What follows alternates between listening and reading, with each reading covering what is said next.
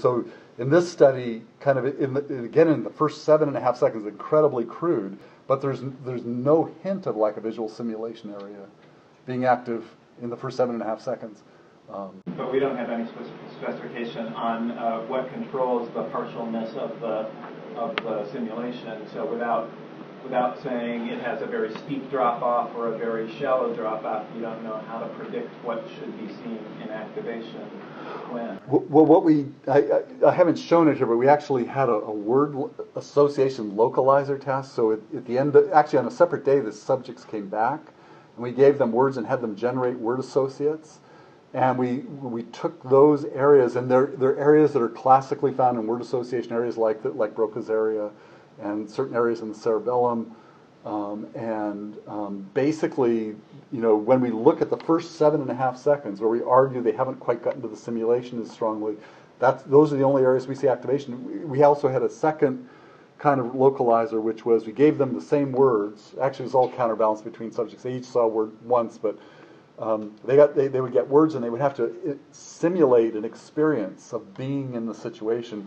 And basically, that's the mask that's being used for the second 7.5 seconds.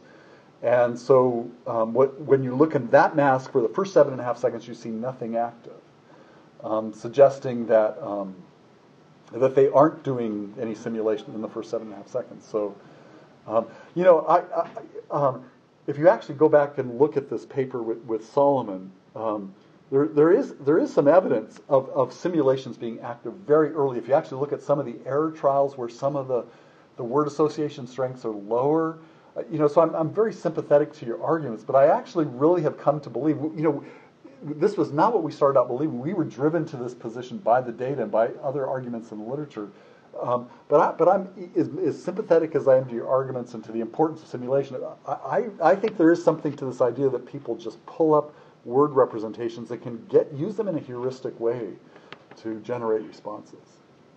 One of the things that I found really interesting here was the task effects, right, throughout the data that you presented. So in relation to this, the task is kind of a word generation task, right? So you can imagine that there's a attentional or executive pressure on the linguistic system to operate more efficiently. Yeah.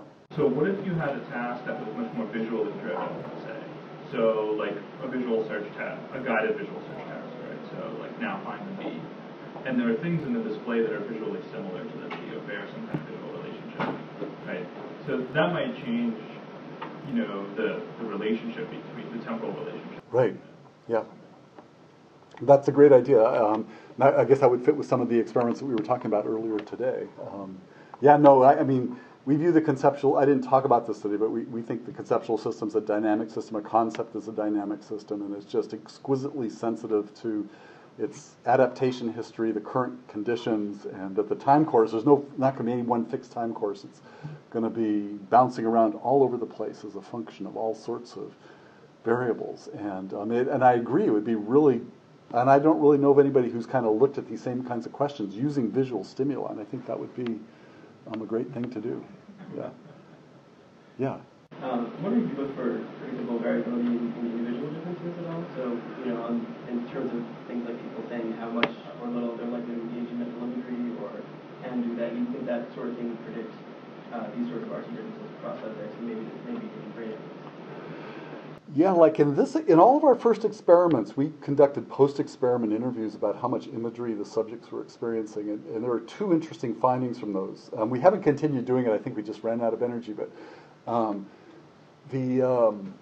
one thing we found is that if you ask people after a task like this, and we even had there were other conditions where we actually explicitly asked people to use imagery. Even in those conditions, people don't experience imagery even close to all of the time. What they report is having kind of flashes of imagery in all of these conditions, but that never anything like a continuous simulation.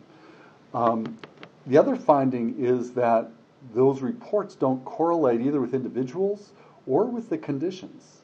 Now, maybe we didn't do it right, maybe we haven't done it enough, but it just we came away thinking that people really didn't have a good, subjective access to what was actually happening. But I guess kind of the other thing we came away with is just thinking that a lot of this, because everybody consistently gets evidence for simulation, that a lot of this stuff is happening unconsciously, and people don't have good conscious access to it.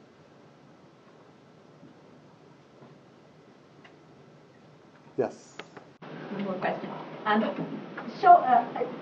What you said about the fact that we've historically studied abstract concepts in using these very shallow tasks is true of concrete concepts too, Yes. and certainly in the neuroimaging literature. Yep. So I'm curious, in your study where you induce deep processing for both abstract and concrete words, what do the effects for concrete for words look like? That is to say, do you replicate Alex Martin's category Yes. effects Yeah. even with deep situational context? Yeah, I mean, let's see, who was that? No, I guess it was later. Yeah, it was late. A problem in a lot of these studies is just you're subtracting out so much with various control conditions. To really get the full situational thing, you have to. We're actually like with these studies here with Lisa and Christy. We're trying harder to get the entire situation, and what we tend to find is just stuff is active all over the brain. So we're really actually what this experiment is really looking at is fear and anger and whether there are situational effects, because most theories of emotion argue that emotion is a discrete system in the brain that ballistically becomes active when the conditions are there. And we have a very different theory of emotion, a much more conceptual theory and dynamic theory of emotion, which argues that whenever you experience an emotion, you constructed a very situated representation that is kind of controlling everything about the experience. So we're trying to measure those representations using imaging, and we're trying to set up baselines so we can pick up all those different areas. And what we're are using various kinds of designs to pick those things up. And what we're finding is kind of activation all over the brain. So we'll get parahippocampal gyrus active for settings. We'll get motor and somatosensory areas active, insula, medial prefrontal for mental states, the motor system, visual motion areas. Generally, it seems like what people are they're kind of just all of the relevant situational information across all the modalities that is needed to kind of understand that concept in a situated way is becoming active. We also have done I can show you these results later if you like. I don't have them in this slide set, but we did a study on. Actually, it's from the same experiment. This experiment here is actually a study on conceptual combination, and this is just from the control condition. But when you actually look at these are modifiers. When you look at the head nouns that follow, when they're processed in the conceptual combination, the entire brain becomes active to represent a situation, including the parahippocampus for settings, the motor, somatosensory, motion, all sorts of visual areas. But in general, and the argument is that when you have to combine, one of the conceptual combinations is distressed reverend. And what we show is that when you process reverend in isolation compared to when you process distressed reverend, and again, we're using a methodology where we're deconvolving out the first word. When you just look at the activation for reverend, when it's in this combination as opposed to when it's processed in isolation, that's when you see all those areas I just described, all the situational activation. And it's like, in order to combine distressed with reverend, you've got to situate it. And when you just give reverend by itself, you don't see all that stuff active. And so, yeah, I think that's a really interesting thing to do, and what we're increasingly trying to do. If you have any other ideas about how to go about it, I'd love to hear them. But I thought, Marna, just quickly, your implication was really, maybe I misunderstood, but some of the studies like the Chow and Martin study that has been cited 6 million times, that when people passively observe tools, they get sensory motor activation. Sorry. But on your account, that deep processing is actually not necessary. I mean, you could argue that you could get by understanding the concept of these objects or words with the linguistic processing alone. Now, these were pictures. That's what I was just going to say. Yeah. So when this gets back to what you were saying. You come to a pictorial. Exactly. Maybe you have much faster and easier access to Yeah, the... and going back to that Glaser review, I mean, you show people, if you do classic, like just, chair, table, doctor, nurse kind of semantic priming, with words you get like a 30 millisecond effect. When you use pictures, you get like an 80 or 90 millisecond effect. I mean, it's like the pictures just activate conceptual structures so much more strongly and automatically. And, yeah.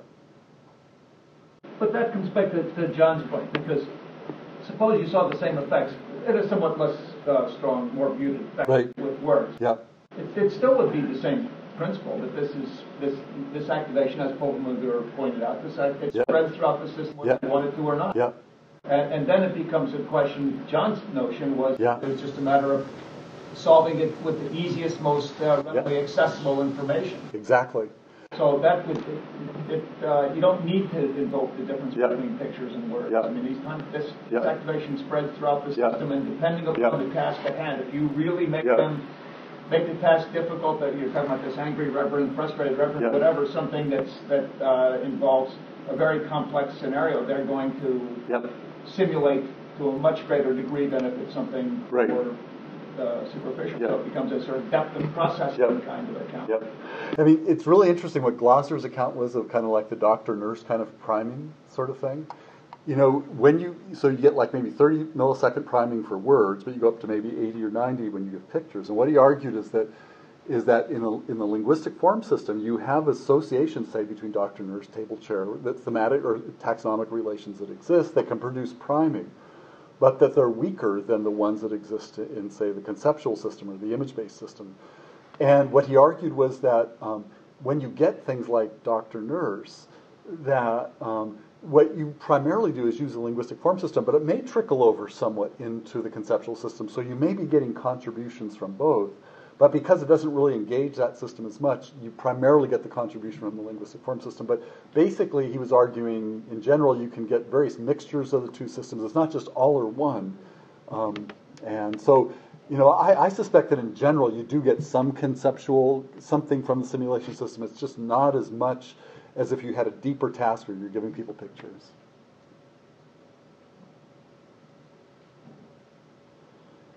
Well, thank you very much. Great questions.